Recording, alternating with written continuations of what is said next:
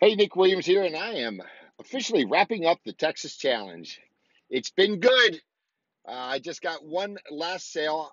I could have had more had I contracted more companies, and I thought that I was going to have another company that I contracted late, actually Aetna Medicare Advantage, but I dropped the ball. I didn't contract with enough companies, and no big deal. I believe I've averaged a deal a day, which two life insurance policies and the rest Medicare. I've spent 10 full days in the field.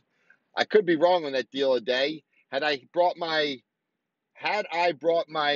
weekly activity reports, I'd know exactly what I wrote or the number of deals, but I did not.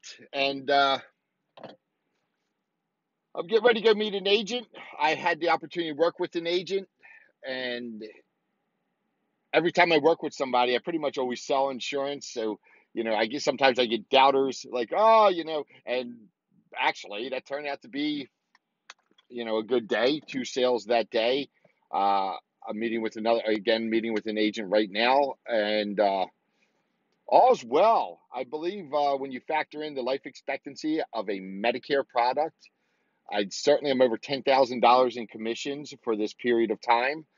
Uh, had I been had I had a full arsenal of products and was, you know, well, it doesn't matter where, but had I had a full arsenal of products, I probably would have, I would expect to have two deals a day.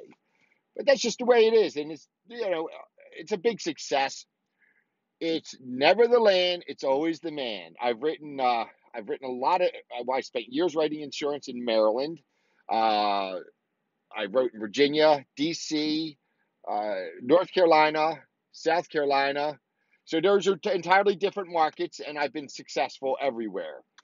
So over the years, and that goes back 30 years. So I I don't see any reason why anybody couldn't be successful anywhere. Uh, I'm going to wrap it up with that. We get back to Greenville, South Carolina, and that's it. I got nothing left to say. There's the awkward goodbye. Goodbye.